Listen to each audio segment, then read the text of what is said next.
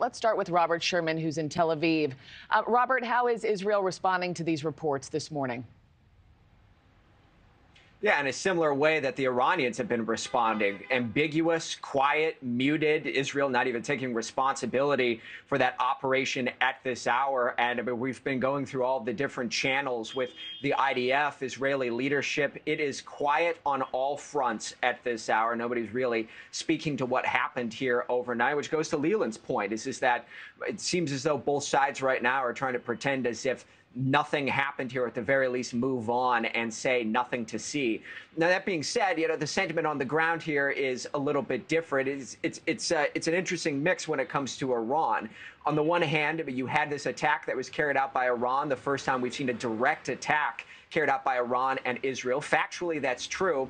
But then there's this underlying sentiment here, is that if you ask an Israeli, in spirit, that is wrong, in that you still have the attack carried out by Hamas on October 7th. You still have attacks being carried out by Hezbollah in the north, and the Houthis are still active in the Red Sea. To the average Israeli, those are all extensions of Iran and their might here in the region. So people are cautiously optimistic, trying to go through their lives and trying to return to a sense of normalcy. But there is an underlying sentiment that Iran is not done. Their tension with Iran is not complete by any stretch of the imagination.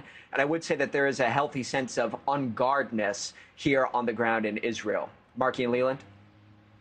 Yeah, Robert, I think back that I was in your same shoes, maybe on a similar roof deck 10, 12 years ago, reporting about a potential Israeli strike on Iran. And now that it's happened, it's sort of anticlimactic. It hasn't launched the massive war. There's not warplanes flying over and back and forth at every minute. We have that live picture of the podium of Secretary Blinken.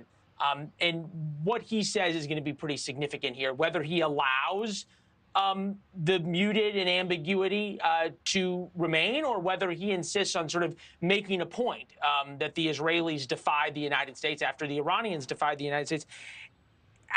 From you talking to Israelis, whose their relationship with the United States is so important, because in the end, if there is real war, the United States is almost certain to be drawn into it, and American men and women in the Middle East are going to be caught certainly in the crossfire between Iran and Iranian groups who go after the American service members.